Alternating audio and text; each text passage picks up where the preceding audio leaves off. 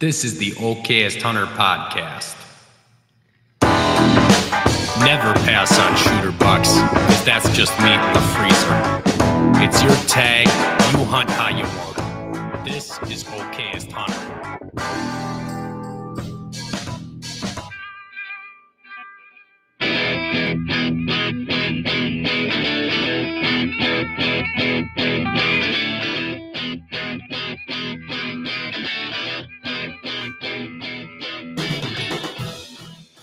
Hey everybody, welcome to the Okayest Hunter podcast, coming at you from Oconomowoc, Wisconsin today. Interesting, busy, crazy week. Derek isn't in studio. He had some car trouble. Greg isn't in studio. He's getting ready for a big old trip to go fish the ocean in Florida. Lots going on this week. We're also gearing up to get ready for the open season Wisconsin Dells Trade Show coming up this weekend. We'll be heading there Thursday night, and then we'll be ready to roll for the Friday kickoff. So I got to pack up this whole room, tear everything down. So I'm in a different spot of the studio. Feels a little bit different, so just more for me to mess up. Hopefully, we're live on TikTok for the first time in a while. Hopefully the folks on TikTok can actually hear me this week. That's been an issue from what I've heard. If you guys can't hear me, hop over to YouTube, check it out over there. But if you can't hear me, then you didn't know that I said that. So that might be totally pointless. But don't worry, it's not going to be just me tonight, because that would be terrible for everybody. I do have some guests I'll bring on in just a second here. So some housekeeping items. I'm wearing a new hat. This is going to be hitting our store very soon. It's the Flocked Up hat for turkey season. We have a Can't Eat the Beard hat that's coming out too, but the patches are proving to be a little bit more complicated than we thought. So we're going back and forth with the manufacturer on getting those refined. The desire was to have them for the trade show coming up. I don't think that's going to happen. So we'll bring these ones instead, the Flocked Up ones. We have two different colors. I can reach this thing without breaking anything. You're watching the live stream here. You can see this one here. This is the Mossy Oak. I think it's Mossy Oak Bottomland. And I don't know what pattern this is. It just looks cool. So there's that. We're also bringing only 6 of the Weathered Oaks and Okayest Hunter pot calls that Weathered Oaks Matt put together for us. And they say Can't Eat the Beard on them. There's only 6 of them, and they're numbered 1 through 6. So they are really nice. They sound amazing. And I'm not even really into that stuff as much as some of you guys are. So I think you'll really appreciate it. But they're first come, first serve. So when they're gone, they're gone. Same thing with these hats. We got a small run of them. When they're gone, they're gone. Randomly, I got uppercutted by my 2-year-old, who is the size of a 4-year-old, when he leapfrogged into the bottom of my chin with his skull.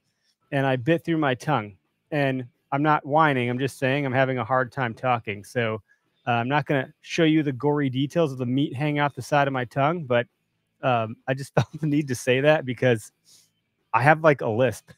And it's because I'm avoiding this giant thing in my tongue from where I bit down it on Saturday, where my kid jacked into me with his super big head. Anywho, so shout out to our partners, Rack Hub. We got the Rack Hub RH1 hanging up behind me over here by Fred Bear. That's going to come with us to the show. So if you guys want to check it out, if you're in Wisconsin, if you come to the show, I'll bring that so you guys can kind of hands on it and see what it's like. And then obviously go to rackhub.com/OkayestHunter or use code OHP. Get some money saved on anything you're going to buy over there. They have more than just the RH1. They got the RH2 that holds 2 antlers. Lots to do with that. We had a full episode with those guys, and we just finished our contest. I forgot to, not that I forgot, but I didn't have time to touch base to get the winner selected here. So that'll probably have to wait till next week, which will feel a little better coming off the trade show stuff anyways. This week's a little bit chaotic. So I'll announce the winner from the Okayest Shed contest we did with those guys in shed season. Big shout out to Latitude, good pals of ours. They're going to be at the trade show as well. So for those of you that want to try a saddle, get in it, kind of kick the tires a little bit and lean back and see what it's like great opportunity. Their inventory is limited, so whenever they get it, obviously Okayest Hunter or code OHP will save you some money on anything you buy over there. And same thing with Spartan Forge. Be sure to go to spartanforge.ai. Their new chat bot is coming online and looking pretty fresh. Blue Forest Tracker is working really great. Really cool feature, actually, Blue Forest Tracker. So if you geofence an area, you can invite your hunting party to kind of use or like be invited to that geofence area, whether it's 20 acres, 40, 180, whatever it is. Anything anybody drops in terms of pins inside of that geofence everyone in the group will see. So if I start taking pictures and dropping pins for maybe it's sheds, maybe it's rubs, maybe it's, rub line or buck beds or where I want to put a tree stand, anyone in my group can see that just as I can see theirs. So if you want to like divide and conquer a new piece of public or a piece of private that you hunt with a party or a lease, like pretty cool feature. And then you kind of know where everyone's at inside of that as well. So go check those guys out. If you can use the code, you can get the app for free. So you can go try it out that way. But if you're going to pull the trigger and buy, make sure you go to the website, enter in the code, and save yourself 20% off for your annual subscription. That's it for the ad call outs for now. More to come with Bear Archery. We're obviously working with them and great partnership, but we're going to wait for Greg's bow to show up here. And we're going to go to an archery shop and do some like super fine tuning, get everything dialed in, set up. And we'll kind of make an episodic out of that. Like basically a bunch of Okayest hunters getting their bows tuned up from soup to nuts, from start to finish. Like these things are super bare bones. So we're going to outfit it all the way to, what's going to make me most comfortable at full draw. And Greg's going to be there every step of the way because he's the guy that can help me do all that stuff comfortably and confidently. So without, I hate saying without further ado, so I'm going to not say that, but let's bring our guests on, the fellows from Okayest Cook, our newest podcast to hit the Okayest podcast network or family of podcasts. What's up, fellas? Hello, hello. Happy to be here. Yeah, thanks for having us. Thanks for jumping on. I get really tired of the sound of my own voice, so I'm really happy you guys are here to help fill that in a little bit. How's everyone's day going? It's good. Yeah. End of the day. Yeah. Got family. We're mostly self-employed over here, so it's the start of the passion project work day. Now that all the real work is done. That's where I'm at. Yep. I clock out and I clock in, and I'll be down here till, I don't know, 10 o'clock, midnight. I got to go put the kids to bed. But after that, it's right back at it. Yeah. I spent some of my dad PTO points to be on this call. It's bedtime right now for the little kids, and it's worth it. Nothing like last minute notice, by the way, because I think I asked you guys yesterday. And I thought we're here for you.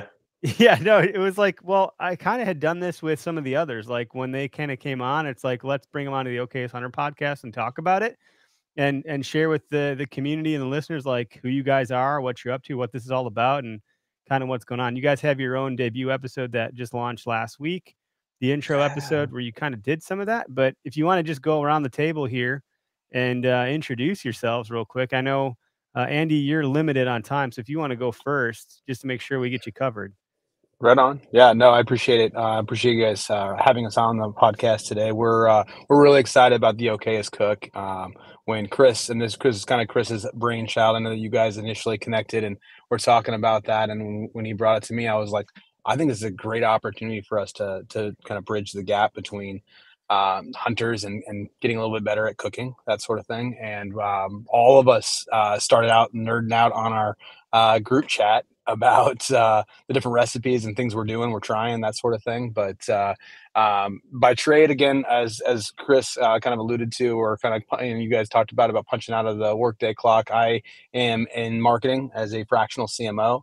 And so I've known Chris a long time. We actually met through a local networking chapter a million years ago, and he has helped me with countless projects. And so we've just stayed connected. And then when I got into hunting a couple of years back, he was kind of my go-to, and that spiraled out into this kind of friends group here.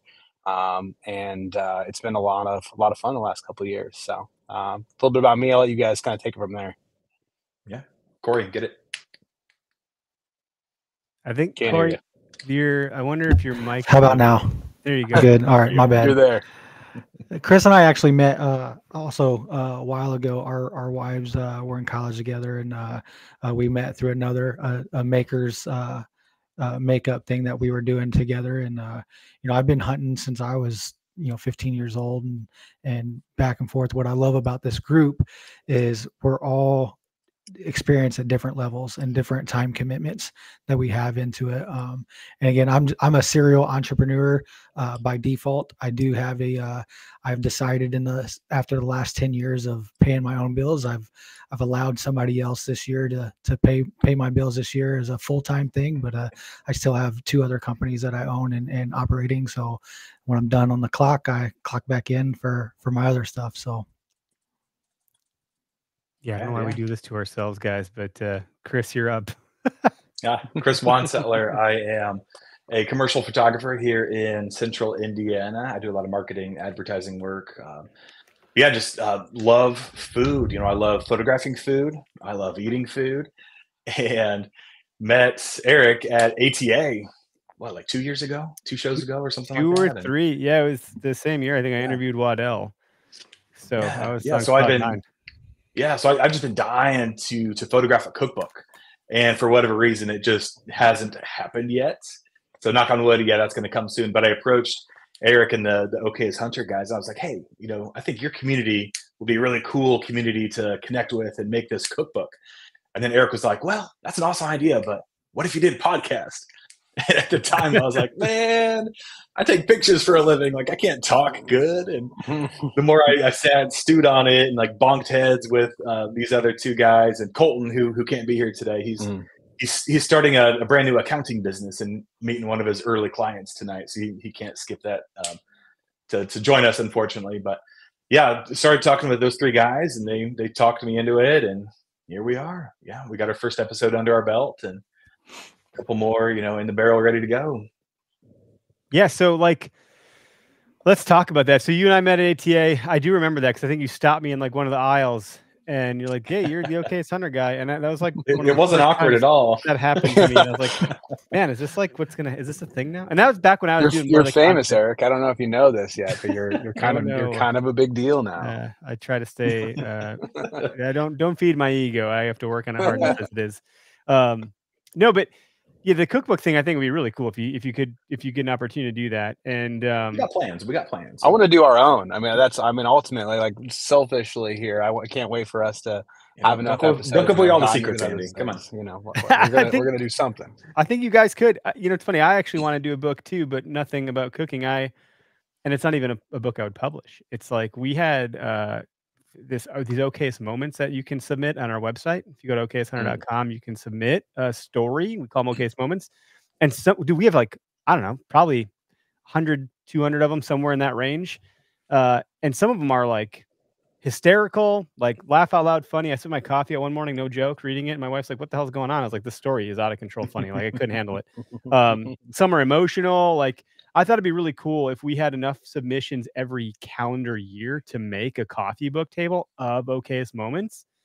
But then I was like, oh God, like how do you, like I was like, I could just make this in like Canva or Shutterstock or something basic, because I wasn't trying to do anything super fancy. Then I was like, oh, well, that's for like one book. I would like to make like 50 or 100, or at least anyone that submitted, they should get a copy, And then it just became something that I figured out that I knew nothing about how to get a book made. And I just stopped pursuing that because everything else got busy. But if you guys can pave the way and teach me your ways, then I'll kind of just walk on the nice padded down trail like the Okayest Hunter that I am. Dude, we got some ideas. Take the easy route. But I know you guys aren't just talking wild game on your podcast. So can you kind of just wade into kind of the ethos of Okayest Cook and like kind of, I mean, it's a bit self-explanatory, but you guys put a nice kind of tone to it when you describe it. So well, like Andy said, we're trying to bridge the gap between kind of the hunters and the non-hunters. We don't want to be, we're all hunters, all four of us, all the talkers, the hosts on the show, and but we don't want to make it like a hunting specific podcast. Like I said, we've got a lot of family, a lot of friends who are not hunters, and honestly they're still a little shy on eating wild game. So like we want to make conversations that they would appreciate hearing, that would inspire them to get in the kitchen. And, kind of like, it's your tag, it's your hunt, like it's your kitchen, eat what you want. We're not going to judge you for using beef or using turkey instead of venison or wild turkey. We're just here to make people happy and hungry and, get excited about cooking. I don't want to drone on too long about that. And I will say episode 1 is all about who we are and what we do. So go tune in there, but I'm not going to be that guy. So we'll answer whatever you have to say. But I will say kind of the whole podcast revolves around 4 main pillars. And those pillars are commensality, the hunter-gatherer mindset, education, and fitness. And in our mind, kind of those 4 topics just like bleed into everything we do and kind of like form this really nice melting pot of just, it brings it all together really well. Yeah, no, the common sensality, that's not a term I think I've heard. I don't know if you guys made that up or if I'm just pretty slow. We make fun of Chris for this one because this is the one, like it actually of all the 4 is the like key pillar of what we're talking about, but it's the hardest word to say, so I refrain from saying it as much as possible. Yeah, we make Chris talk about that one. Every time it comes up, like, Chris, what is the main pillar? I feel like I thought I was reading as common sensality. That's it's hard to. Yeah, you're not wrong. But I mean, like I'm probably not saying it right, but I'm saying what it means, right? That's kind of. Yeah, I mean, so back up. Basically, I had this thought, and I was like, hey, I need a word that means this. And so I kind of did the reverse Google search. I went to Merriam's and all the dictionaries, and I said, hey, tell me a word that means just eating together, like sitting down and eating together. And commensality is what popped up. And it literally means like to sit down and share a meal. And part of, in my mind, what makes, the Okayest Cook like super, super cool is like the idea of commensality is not just physically sitting down, like with my wife and my kids tonight. Yeah, we sat down, we ate dinner together. That's not the same thing. Yeah. But right now, like, hey, like we, are practicing commensality, like through space, eating, we're like verbally eating together here. Yeah. Well, I mean, you gotta drink that. But yeah, that counts. But like literally as you use recipes, whether that's a cookbook or somebody's blog post or an heirloom recipe you've got from your distant past, like through space and time, like that recipe was written, specifically for you to use and for you to eat. So in my mind, like every time I cook and use a recipe, like I'm connecting with the author of that recipe, like through space and time, and I'm sitting down, at the metaphysical table, eating with them and sharing this meal with them. And like in my mind, that's commensality, and that's what. So that is different than what I was saying, which I'm glad you took the time to define, because much like this shared experience is interesting. So Ryan Holiday talks about a shared experience with parenthood. Like at some point, even a caveman woman raising a kid had to carry a crying baby, was getting puked on, like had to protect them. Like that's a shared experience through time and history. When you're a parent, eating is a shared experience through time and history. Like we all have to eat. We all aren't parents. That's a different one. But like we all have to eat. We all do eat. I was just talking to someone at work today about this because they just went to Rome. And I was like, the first thing I asked was, how is the food? And they're like, well, actually, my expectations were a little too high. I was expecting everything to be the best thing I've ever had in my life. And it was good, but it didn't hit that level. And I just think it's fascinating that when you go different places, we all as humans have the same tools to cook. We have fire and pots and pans and spatulas and all of those basic things. But like the outcomes and the outputs are so vastly different based on local ingredients and just cultural things and seasonings that are like local or native to that area. I think it's so fun to explore in the kitchen. And my wife is also not a big fan of wild game. Story there. If we want to do some stories here. I was out ice fishing with some buddies one year. This is 2017.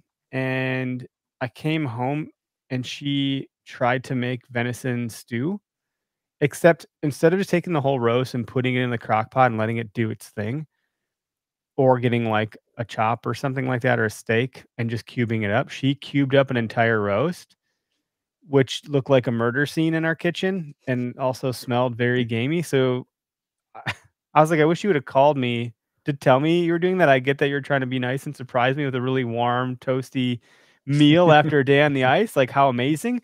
But I would have told you to not do it that way. Oh, no. And that experience is what scarred her. Like, she was fine up until that point, and ever since she hasn't been good with it. And I'm like, damn it. Damn it. You know, we were getting somewhere because she was going to make it for me. Like, she was on the path, and then the path got derailed by her own. Well, and that's this is like a big part of what we really want people to get from the podcast in general, is that most of the time when we hear about people having a negative experience with wild game, it's more to do with the preparation and less to do with the actual meat ingredient itself. I mean, these guys, I thought for sure when I met Chris, you know, he's real into waterfowl.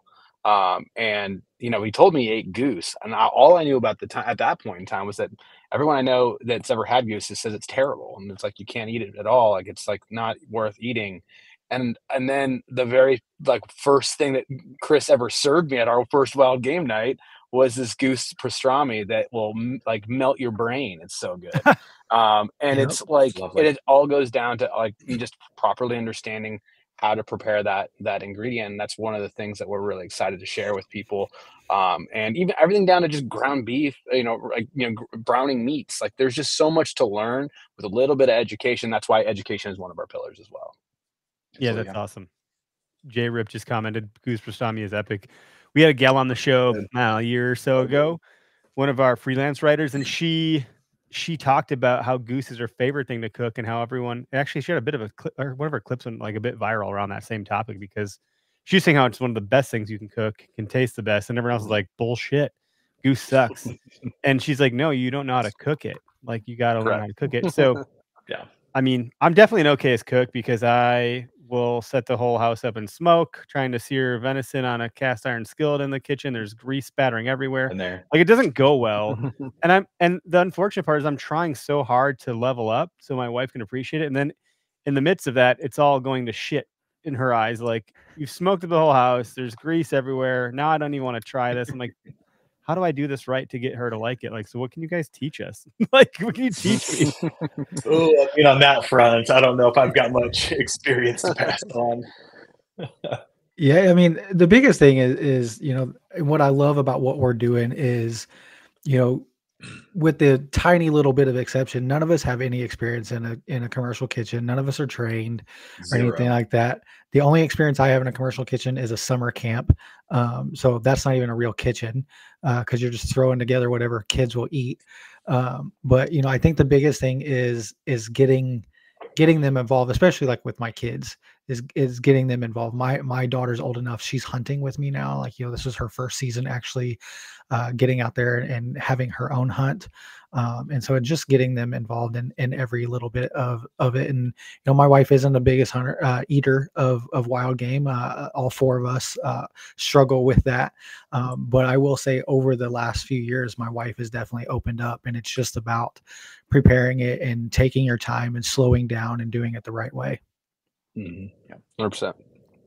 Yeah. And if not doing it, like slowing it down, doing it the right way, it's like you got to try it a few different ways sometimes. Yeah. Because, hey, if it's like Andrew Zimmern said, you got to try something a few times and like before you really decide you don't like it.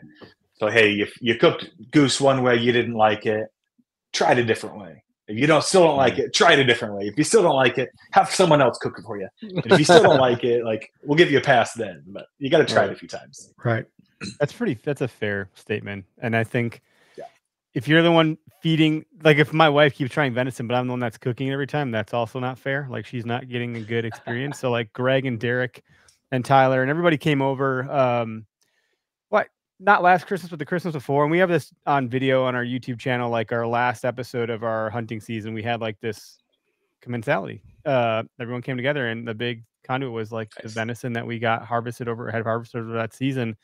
And everyone brought different meals. Like Greg did this, like it's on the film. Like it's like he did this garlic, onion, cream cheese embedded venison steak that he cut really thin and rolled it all up and then cooked it with that in the middle. Derek did some jalapeno thing on the grill. Like everyone did something.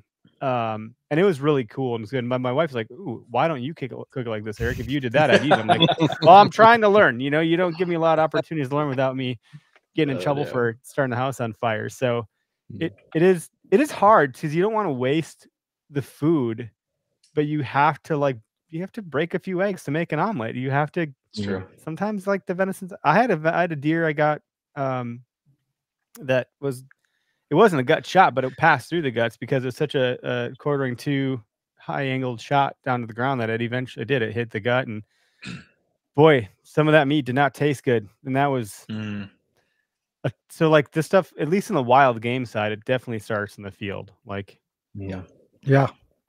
Yeah. Taking good field care and shot placement, all that stuff matters. The gun buck I got last season was a great kill shot with one shot down and done. Like there is nothing bad about that deer.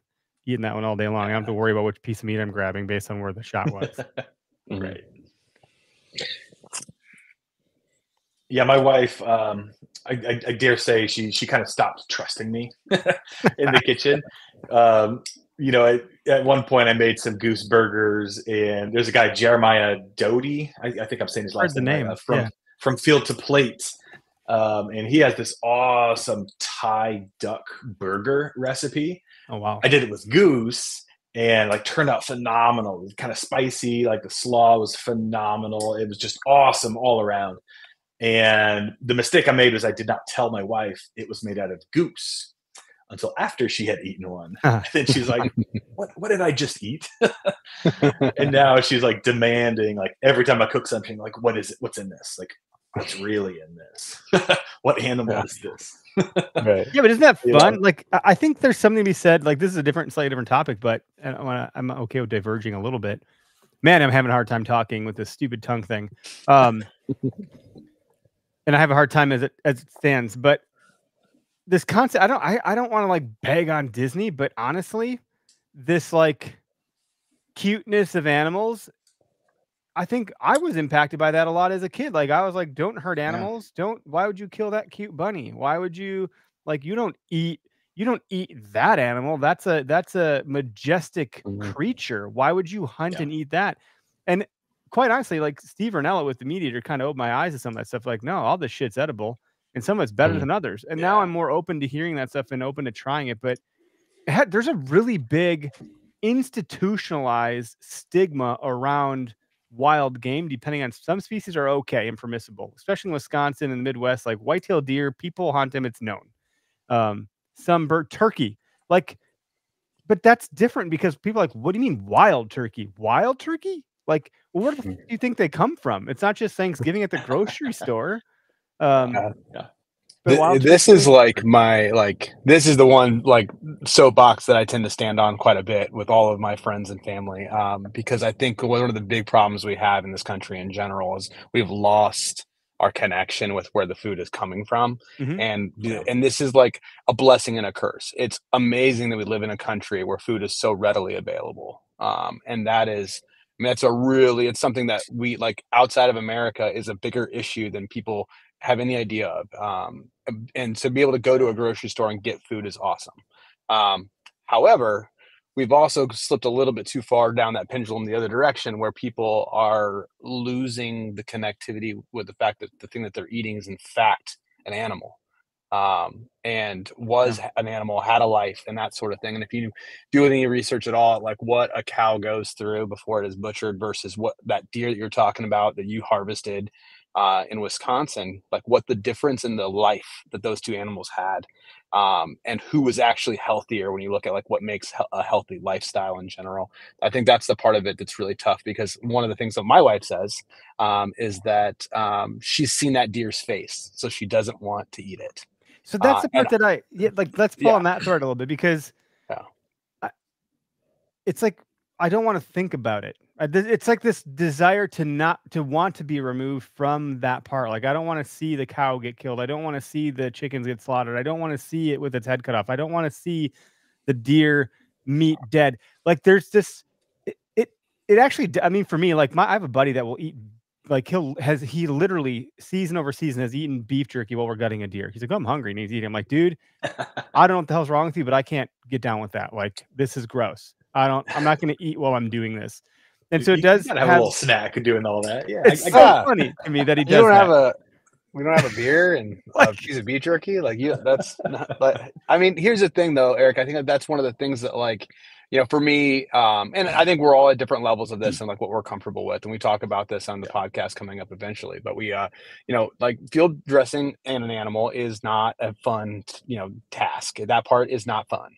But once that part's done for me, I always talk about this, and I know I've skinned deer with in processed meat with Chris. And with Colton as well. And it's as soon as that hide comes off, for me, it just looks like meat at that point. So I could probably eat beef jerky and continue doing that. at that point for me personally. But I think that's the thing. I think that the takeaway is that as long as like when you're like, again, a big thing that Chris touches on too is like paying respects to the fact like when you're eating food like that animal came from somewhere, like somebody made that for you. And again, I think for us, I think it comes from a level of like gratefulness that these animals exist. But to pretend like that thing didn't have a life prior to that and pretend like it wasn't a real living being, I feel like that to me feels a little bit more disrespectful than to understand where it came from, and that it, and that it's there to nourish our bodies, and there's that transition of energy from them to us is a very powerful thing that's should be respected and viewed that way. And to commoditize it into this chicken nugget that's all I get out of a freezer bag, that's the part it's a little sad, in our eyes. Yeah. Well, when you think about it too, what it's happening, whether you want to believe it is or not. So whether that chicken, that beef that you buy from the store, guess what? It probably ended more inhumanely than it would have if it would have been taken from a local farmer or from 100%. a hunter. And so, at the end of the day, when its entire life up until the butchering process. And you don't know how, when these big marketplaces, you don't know how the animal is being raised or what its lifestyle is like up until that point, and what they're feeding them, whereas, with a lot with wild game or going to a local farmer to get your meat, exactly what has been what that animal has been eating, or at least close to what the animal has been eating, and know how it's been handled and processed. And I think that's just the part that some people, I get it. You can't process your food. I understand that. But whether you go buy it from the store, someone's processed that meat. Yeah. I think it's a good topic. There is a caller on the line here that wants to weigh in on it. Nathan, you're live on the show. Well, real quick before I lose this thought. There is a fine line between like we're I can't say it. The word, like we're applying human traits to animals. Anthropomorphizing. I'm a photographer. Yeah. There's a fine line between like giving them too many human characteristics, but like also like respecting the animal for what it is. So like we need to respect and treat these animals with care and love. But not buying from like big crazy stores, and I think hunting is a better solution to that. But again, like they're not human, so like we can't really like pull the Disney card and give them like all these super loving human attributes that they don't necessarily have out in the wild. Yeah. No, that's a good I had to say point. that before I forgot. No, I'm glad you said it. It's all, and we'll continue to kind of percolate on this one. But Nathan, you're live on the show. If you got a comment or question to throw in on this topic, we'd love to hear it. Yep. I cannot hear him. Oh, the fellas cannot hear you, which has happened before. I don't know. Shoot. Well, I don't have a solution for that. I can hear him. You guys can't though, huh? I think he's on now.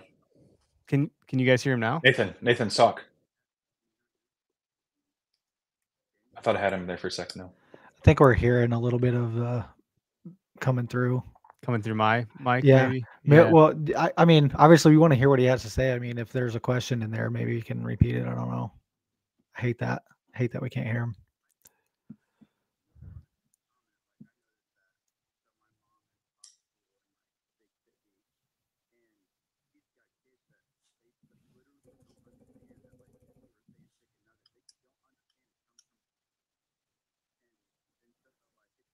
I'm not coming through.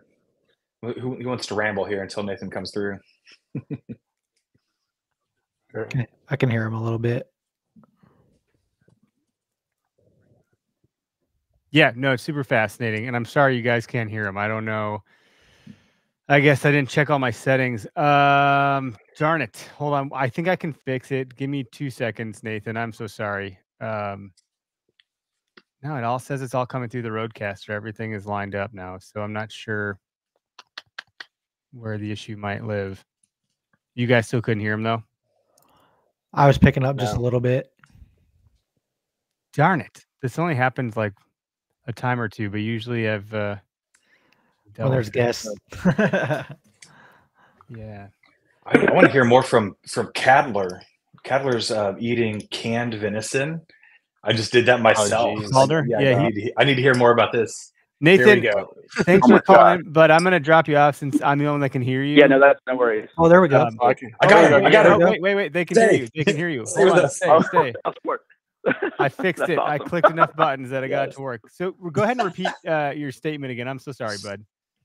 Yeah, no, it's all good. Like, basically, I agree with you guys 100%. And my mom teaches in a big city, or she used to, and she would have kids that come into her classroom and they legitimately don't understand that chicken nuggets or the meat that they eat comes from an animal. Like they think it comes from a package, it comes from a store. Like there's no connection whatsoever. And so, even some of the kids in my neighborhood here, and we live in a pretty, I wouldn't say rural, but it's a small enough town that people kind of understand that. But even like when I harvested my deer last year, I had probably 10 kids just standing around in my garage as I butchered a deer, just like completely dumbfounded that that's where meat comes from. It was pretty interesting, but to their credit, all the kids stood around and asked a lot of questions. And so it's kind of a cool moment to That's awesome. just be able That to is teach super some cool. kids like, hey, this is where meat comes from. It's what it looks like before you put it in a hamburger. Yeah. That's awesome. Do you happen to know like what their parents said? Like, what did they go home and say to their parents? Have you heard that side of the conversation? Yeah, I mean, most of their parents, I mean, they see me. I mean, I shoot my bow out in my front yard, so I think everybody kind of understands. Nice. Like I'm that guy in the neighborhood. So, but I mean, all the parents, they don't have a problem with it. They think it's cool. Phenomenal. I love it. That's awesome. Oh, that's so cool. I have not been bold enough to try that in my front yard yet. Maybe someday. I did have my son sit out with me. I have a 21-year-old, and he has seen me butcher that down. After I had the deer down at that point, but just seeing like how it all comes apart, and then because he's seen it come out of the packages the year prior to that, seeing like the packages that we packaged, that Chris and I and Colton did, and Corey did at Chris's house.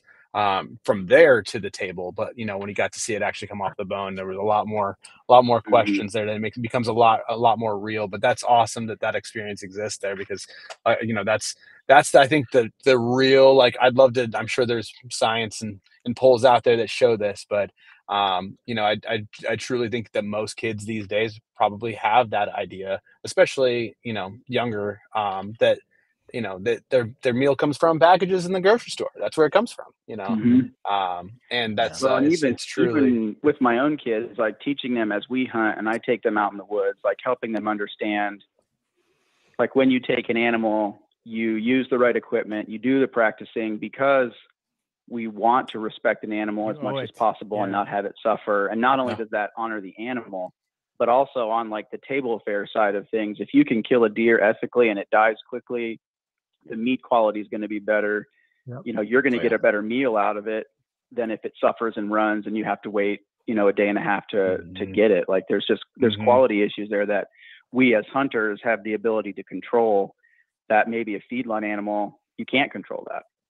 Mm-hmm. True. Yeah, for sure. Yep. Absolutely. No, good. Thanks for calling in and helping me fix my audio. Yeah, thank you. Oh yeah, hear from you. That's what I'm here for. Yeah. Man, you have a good night. Keep butchering in your garage. Keep sharing that experience with the community. Love it. It's cool. Zach Church, in the comments, he actually sent me canned venison stew. Like it was in a jar, like a see-through jar. So my wife's like, "What the are people sending you in the mail? Like, is this poisonous? Do I got to worry about this?" And I was like, "No, he's a listener. He's commented in like." Andy, you have a good night, buddy. Thanks for taking some time with us. So like I can vouch for that being really tasty and easy and convenient. Like I think it was actually a podcast night, and podcast nights are super limited for me as far as like I don't get to really eat dinner on these nights. I come up, and if there's any leftovers from what my wife does with the kids while they're out of the house, I'll grab it. But otherwise, it's like I'm having like a bowl of cereal while I'm down here, like putzing around, getting everything done. But that night I ate like a king, and it was amazing. But he also sent like canned jalapenos and a bunch of other stuff too. It was really, really nice of him to do. And it was cool to experience it, honestly, like I wanted to try it. And it wasn't that much different than you'd expect buying a can of beef soup. I mean, it tastes way better, but the experience was similar, right? Like people put soup in cans. Like, why wouldn't this be any different? Right. Yeah. And it was hard for my wife to I've- conceptually get that. And I kind of had to use Yeah. that analogy with her. And it kind of like, oh, well, that's a good point, you know? Yeah. Yeah, I've got a canned venison stew recipe that we'll probably talk about here on the podcast at some point. And yeah, it's a phenomenal way to keep like freezer space, like freezer management, like in check. Because you can store it in your pantry. I've got 3 jars in there right now that have been in the pantry for a year and a half. And like, yeah, it's not as good maybe as like a fresh stew, but it's way better than anything Campbell's will give you, in my opinion. Mhm. Yeah. Yeah, Zach it'll be on the podcast. That's good. No, sorry, I'm just reading off the comments here. Zach just commented and said, learning to control a pressure canner is a tricky thing. But he said he learned from a YouTube Clay Hayes wife, Liz Hayes, has a really good video Okay. on how to teach that. Man, that's the biggest thing, man, is YouTube University is a gold mine. Like there's Yeah. so many things. There are times where I will still pull up the Bearded Butcher Brothers video while I'm field dressing, just because I get in the heat in the moment and I'm amped up and I'm stoked and I'm forgetting steps. I'm just like, all right, I got to slow down and I gotta watch this because I feel like I'm missing a step. So it's just all about taking the time, slowing down, and being a part of the process. We look at the way the world is right now, and it's fast. Everything is go, go, go. Whereas people don't really take that time to have meals together anymore or prepare fine dining meals at home anymore, because it's no longer, this might push some buttons, and I hope it doesn't. And I hope people hear my heart of it. It's no more, both people in the relationship have to be at work now. There's no more, the guy going out and working and then the wife preparing an amazing meal, or the husband preparing an amazing meal and taking care of the home. That just doesn't exist hardly at all anymore. But you find that the people that do have that opportunity, is, they tend to eat better, to be honest. They tend to have better opportunities with local meats, and whether they've hunted it or they've gone shopping at a local farmer's market or gotten their food from a local farmer. Mm-hmm. No, you're not wrong. I hear the heart of it. And I think my wife has joked and she's like, man, I almost wish women's suffrage wasn't a thing. Like, no longer are wives at home raising our kids and cooking meals. And not to say that like it was good before. That's not what I'm saying. Hear the heart of what I'm saying. I think it's a good way to deliver a message. But there's something to be said about the fact that we're never home. Like, we're paying other people to watch our kids, to raise them to some degree. Like, when the small time we do get with them, it's interrupted. We're distracted. We're not having the home cooked meals. Like, and that's a blanket statement. Obviously a lot of folks are doing things just fine and well. And Danny, I think that's a lot of our listener base, to be quite frank, but this is one of those areas of life where I love the kitchen. I love cooking because we have an Alexa in our kitchen. I'll play some music. We'll get the kids on chairs because like a stool was cool when we had one kid, but now we have 3 and it just gets a lot of control. So they're standing on chairs. Like, we're inviting them to help us mix things up and do what they can with what, the tool. They even have their own, like, there's some pretty cool kid knives that exist now that won't cut them, but can cut veggies. Yep. So like, hey guys, you can cut up the peppers. Like, you can do that with your kid knives, and they're legit knives that'll cut the peppers that won't hurt them. And so there's good ways to get the kids involved in that kind of stuff. And like being out by the grill, like, Dad, what are you doing here? Well, come stand out here with me. Let me show you how this looks. Don't touch it though. For the love of God, please don't touch the grill. But like, let's, why is it smoking? Well, that one's a smoker. That's why it's smoking. And so I don't know. I agree with you to the extent of what you're talking about. Like, it is a good way to slow down and remind us some of those family values that, harken back to a time when things weren't as chaotic. I mean, things have always been chaotic through human history. Like, there's not been a time like people used to crawl under tables for bomb shelters. Like, something's always on fire in this world. It's just a little bit faster paced than it had been in the past. So that's true. Yeah.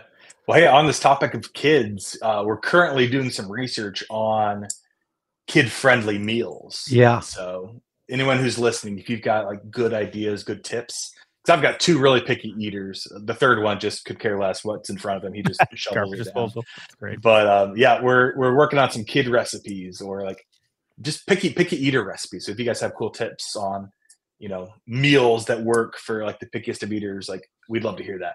Yeah. And we'll love to include that in the podcast. I've heard a good one, like chicken nuggets, but with turkey, like wild turkey. You can make turkey nuggets. Yeah. And I've heard that's a pretty good recipe.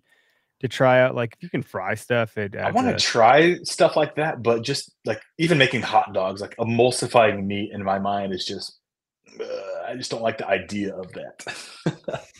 But we'll see. We'll get there. We'll get there.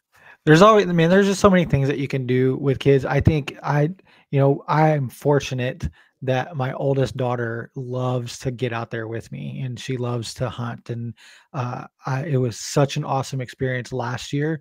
I took my first buck with her in the blind with me, which was just awesome, an amazing experience. She tracked it like she'd been tracking for 20 years because she's so low to the ground she could see the trail a little bit better. But what the guys tend to make fun of me a little bit because with them, my key secret sauce is brown sugar, especially when it comes to wild game. Is throwing some brown sugar in that thing, man, and it changes the profile. And I can tend to get them to eat it a little bit better. But yeah, man, I think that's going to be a really fun episode, finding stuff. And I think it's going to be a good bridge episode because that's where I think a lot of the disconnection with your own, going out and getting your own meat or buying from a local farmer is the picky eaters. So if we can find that common ground and we can find those recipes that are a good bridge, then it's a good connection. Yeah, I totally agree. And yeah, see, I'm not the only one that does brown sugar. I just posted that. And Calder, you're on the show. You're live. If you got some comments, I know you're talking about the canned venison. Yes. Yeah. How you guys doing tonight? Good. Appreciate the call. Good. Tell us what you got. You can hear me okay? Yeah. We can, yeah. Good, okay. Yeah, so I'm just, like I said, I was just making some dinner here tonight. I have a 3.5-year-old daughter, and my wife's a little under the weather tonight, so I was in charge of dinner. And Johnny cake came out good, and then canned venison came out great this year. This is the first time I've done it, Nice. but, like you said, jumped on YouTube and kind of taught myself, and I've used it a couple times here now, so it's worked out great. The kid friendly thing. I think just cooking with your kids is a great way, to bond with them. Like you said, a lot of people don't have a lot of time at home, but once you do get home at the end of the day, if you can figure out a way to enjoy that time around the dinner table, it's something that, now as a kid that's grown up, I look back and cherish that. So I think that's just a great thing to encourage people to do. Just, get out in the kitchen with their kids, no matter how much time it takes, and, just include them, and they'll remember it for, the rest of their lives. For sure. Absolutely.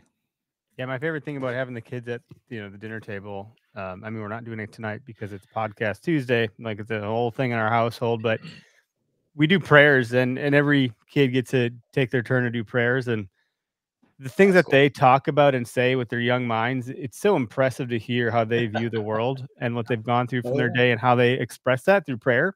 It's really, it's got to be my favorite thing. And so, like, regardless of what the hell it is we're eating, we try to get the kids to eat what we eat first. And then I grew up the way I grew up, it was like, eat all your food, every last bite on your plate, even if it's going to gag you, or you're not getting out of the dinner table. You're not allowed to talk. Like, I got to the point where I was, I got to go to the bathroom. I'd like hawk food in my mouth and spit out in the toilet. Like until I got caught doing that. That wasn't great. But I don't want to fight those battles with my kids. Like kids, right. What I've learned about kids, and not that my parenting tactics are anything to talk about here, but it's like kids will eat when they're going to be hungry. Like, they'll eat. They're either not hungry, they are. Like no matter what, like the doctor told us at some point, like, look, your kids might have one good meal a day or even a week. And I'm like, I don't know how my daughter stays alive. Like she doesn't eat. She eats like a bird. But every now and again, she'll have a really good meal. And man, is that awesome when they have that one good meal. And it's like, they're finally sitting down and eating. Like I tell my wife, I'm like, can I just skip a meal so I know they'll have a good dinner? Like we just not give them lunch. I don't got to worry about it at dinner time. Yeah. You're not allowed to do that. Snacking's huge. Try. Yeah. But having a backup meal, like, well, like if they don't like what we do, like they'll just have whatever is the backup meal for them, which almost always ends up that way, but sometimes it doesn't. And those are wins in my book. Like, and they're getting older. They're so damn young. That's like, I'm not going to fight with a 2-year-old. What the hell he's going to eat? Who cares? Yeah. And it does, it definitely gets better as they get older. And, and to the point of, getting your kids involved, my 10-year-old, she's got at least 5 recipes I can go to her right now. And she can just whip up off the top of her head. She'll wake up on Saturday mornings and go down and make us eggs, without any help. I mean, she knows, and that's just about teaching them responsibility. We're also foragers. We're big. We love going mushroom hunting. And Addie has her first knife, and she, how to be responsible with it. And, but she learned through a bad experience. She went to take the sheath off one of mine. And she had her hand over it, and I stopped her real quick, but she got my hand and took a gap in my finger. And, I was like, listen, yeah, you caused that. I'm okay. But this is about being responsible and knowing how to use your tools and just getting them involved and whatever it is, it's just spending that time. And also, we're always talking about, there's only so much time you get by the time you get home at, 5 o'clock or whatever. If you got little ones, they're going to bed by 7:30, 8 o'clock for school the next day. You've got a very small window to spend with them. Well, if you're going to cook, spend that window with them and let them be involved. And that's more time, more quality. And I think that's a lot about what our podcast is about, is just having that relationship with not just our food, but with those around us. My wife and I, once every couple of months, we'll have a gather night, and we call it the gather, where we'll post on Facebook. Anyone can come. I don't care who you are. I don't care if we haven't talked in 5 years. If you're a single mom, you got 5 kids, we'll have a Friday night. Just tell us how many you're bringing, so we have enough food to make for everybody. And we just prepare a meal for everybody. And it's just a good way, to create relationships, to love on people. That's something that I love to do. And to do that, an easy way to do that is feeding them. But our last one I think we had close to 47 people in our house. Holy shit. And I'd be like, whoa, you wouldn't believe who's coming. Yeah. Oh man. But it was such a cool opportunity. There were so many different people from different walks of life throughout my life that were all in one room together, sharing a meal. And that's what I think that's what a lot about what this Okayest Cook is. We don't have $1 million homes with $100,000 kitchens and all the latest and hottest gear. We got what we got. We made a joke that we got the same knives that we got when we got married 15 years ago. Oh yeah, they're terrible. My scissors finally broke. Right. So it's just all about being accepting that you're okay and willing to get better. Yeah, that's you got the ethos. Calder, any other thoughts? We got you on the line here. Yeah, no, I mean, you guys are hitting, everything. I'm agreeing, shaking my head, nodding my head with everything you're saying. I find, as my little girl grows up, she's now at the age where she's wanting to do stuff and follow me around to the chicken coop and to gathering sap and, whatever it is. Just, I encourage people, just take your kids along with you, no matter how much you might want to complete the task, 10 or 15 minutes. Oh, it's going to slow you down. It's going to be messier, but well worth it. Yeah, Bluey did a good episode of the kids helping make an omelet, and I thought that was a good one. A great episode. Bluey is such a good show. Absolutely. When I got one of the. All right. Well, thanks, Calder. I'll drop you off. Thanks for calling in. Yeah, I'm gonna jump off. Yeah, thanks, man. Good to hear from you, bud. The buck that's behind me over here, the smaller one of the two, I got that one and dragged it out, put ice in the cavity of the chest because it was still warmer earlier season. I remember sweating on the way out to the stand for that one, and got it home. Greg came over and he helped me cut out the loins. We threw them on the grill, fried them up. And my daughter ate venison that night, the same night I got the buck. So I called her from the field. Hey, I got a buck. It was the first buck with my bow that I'd ever gotten. So super exciting moment. I actually was in pretty big disbelief. I was like, did it actually die? What's happening right now? Cool. And called my wife and my daughter was like, you got a deer. She couldn't believe it. She's like, are we going to eat it? I'm like, well, sure. We can eat it. And so we did. And she was young. I think she was 3 or something like that. And she ate it. And then the deer I just got this last hunting season, she's willing to try the steaks because she knows how much I love hunting. She loves to be a part of it. I've been doing this thing with her since she was little. I've talked about this on the show before, called Cookies and Deer. So like, I'll make chocolate chip cookies with her. Now I have to include my sons, and I have to do eggless recipes for my one guy because he's allergic to eggs. But we'll do cookies and deer. It's my way of getting them to watch hunting YouTube videos with me. If I bribe them with cookies, Nice. And we all sit down with our cups of milk, and we can dip our cookies in the milk and watch. I'm like, this is it. We're watching Daddy's hunting shows. Like, we're gonna watch the Hunting Public, whatever we're watching, Behind the Bow, all the YouTube sensations that are out there. And my kids will be like, they get excited for cookies and deer. So then when I get a deer, they get excited to eat the deer, and like then they do. And so, we get outside and do a lot of stuff when we can too. And we usually just collect a lot of ticks, but those are other ways too. And it's the dead of winter where it's too cold to go out, and I'm like trying to get them engaged in this stuff. Like, that was kind of a neat, selfish way to get them to watch hunting shows with me. Still engaging with them and making it fun for them. Yeah. I'm not opposed to some bribery. Right. The biggest thing for me, I just love introducing people to something that's different, and people just being open-minded. Because when you think about it, and I was just thinking about it while we're sitting here, when do you hear about hunters in the news? When they mess up, man. So when they mess up, right? So when they mess up, or you hear about trophy hunters. I'm not a trophy hunter, and I couldn't care less for trophy hunters. I'm that's my biggest buck, right? I'm all about putting meat in the freezer. At the end of the day, and no matter what that is that I'm hunting, if it's squirrels and I'm bagging enough so that I can make a stew, whatever. It's just, for me, like, you don't measure the tails? Like, what the hell are you talking about? Right? But it's just all about, you only hear the bad things about the hunting world. And this hunter was shot in the woods by, on public land, or, this trophy hunter in Africa killed one of the last big cats or whatever. That's all you ever hear. You never hear about, Indiana's DNR program, where you donate your kill to needy families. I'm sure every state has that. You don't see these types of programs where there are hunters out there, in what is it? What's our Marion County stuff here, Chris? Reduction zone, where people are reducing an overpopulated area, but they're donating that meat to shelters. You don't hear about that stuff, and you won't. Or the story behind that African hunt. Watch some Blood Origin. Hunting literally is conservation. Right. Again, donating all that meat and saving villages from a crazy lion. So there's a lot of story that you don't hear when it's a gun opener, and it's like the news station goes to the local fleet farm and talks about how these burly guys are going in to buy gear.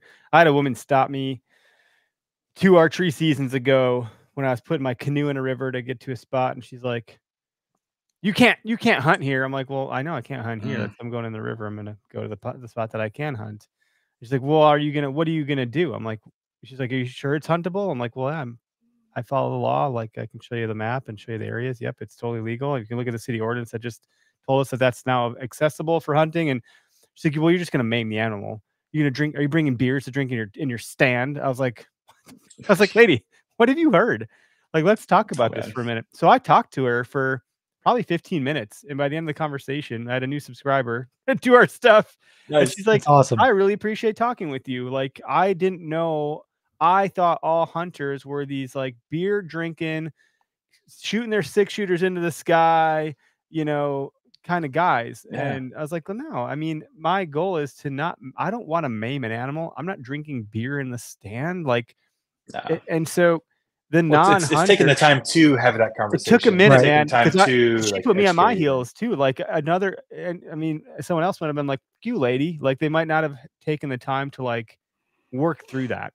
But it did. I was like, it was a confrontation, and when you're in a confrontation, like, you can get a small adrenaline spike, and that can induce some emotion, and then suddenly now, like, you're not putting your best foot forward. Yeah, it took me a second to like process what was happening, but her perception of the hunter was like, wow, how many other people think about us that way? And it's like you're talking about, Corey, with the news, like, it's promoting all the bad shit, which is why we have to be such good stewards. And this is a slightly different topic, but it goes back to like the anthropomorphization. I can't say the word either, Chris.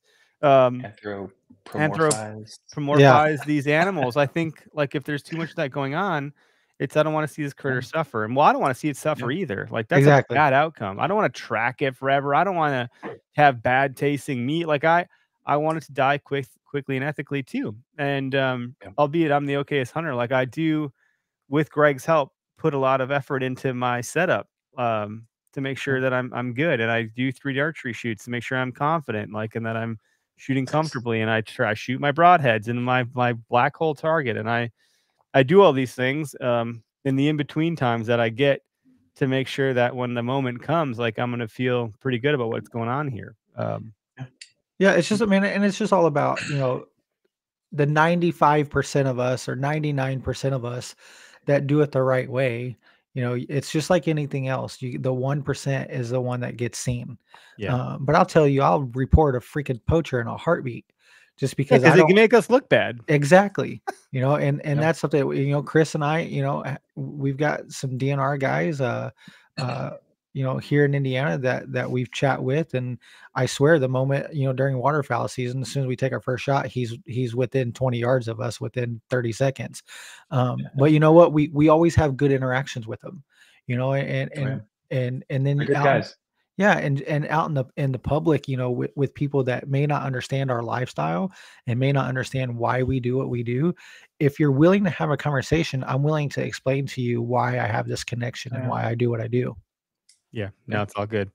Well, tell folks where they can find you guys, what to expect on deck, how to get involved. I know you guys are doing some cool things with heirloom recipes and so forth and getting kids involved. So I'm sure there's more on deck. Yeah. Like Eric said, we're definitely looking for heirloom recipes. We're doing some research on that. So if you got cool heirloom things, generations past, we'd love to share all that. Cooking for kids, we'd love to share all that. Yeah, pretty much if you search Okayest Cook on, I want to say any platform, we'll be there. YouTube, Instagram, TikTok. We kind of have to get that up and running. Maybe we'll see what the government does, like Eric said earlier. Search Okayest Cook. I think we'll be there. Just shoot us a note, shoot us an email. Also okayestcook.com. Take a peek at our website, email us hello@okayestcook.com. We'd love to chit chat. Like I said, we'd love to talk all the food. We're not great at it, but we love it. And, we're here to spread the joy. No, thanks for sharing all that. And we'll be promoting you guys a little bit more sooner here when we get everything kind of buttoned up, but your soft launches kind of happen. I wouldn't say this is official launch, but we're about here. Like you guys are doing the thing. You got the stuff, like you're rocking and rolling. So, anyone that listens to this podcast, now that you guys are part of the network, whether you're on Spotify or Apple Podcasts, you should be able to see other shows by this network. On Apple Podcasts, you'll be able to scroll through the different podcasts. These guys will show up, the Okayest Cook. And then on Spotify, from your phone, you can click on the Okayest Podcast Network icon below a show, and you can see the other shows on the network. So we're growing. Things are happening. I'm glad you guys reached out to join the ranks or the family. And I think you honored guys to be a part of it. are an okay addition. So love it. Love it. Thrilled to be here. And thanks to everyone that commented on the live broadcast and called in. It's always good to have a two-way dialogue. We don't want to just talk at everybody all the time. So it's nice to invite you guys and gals into the conversation and kind of chit chat a little bit. And again, quick reminder, we'll be at me and Tyler and Matt and the Upduck guys will be at the Open Season Sportsman's Expo in the Wisconsin Dells at the trade show up there at the Kalahari this Friday through Sunday, booth 1201. I finally remembered what the booth number was. We're in the big room in one of the back corners, so you can find us there and come by, say hi, hang out, pet the dogs, chug a beer. I don't know, something. Have fun with us. But we'll end the show now. But I think you guys, your show is going to be airing on Wednesdays weekly. Is that what That's the goal. Yeah. All right. Wednesdays weekly. Yeah. It's hard to keep track. Everyone's got different cadences. So I'm like, oh man, I'm going to mess this up. Have some grace with me as I try to adjust my workflow and workload, but we're getting there, building the plane as we fly. So everyone, thanks for tuning in and have a good night.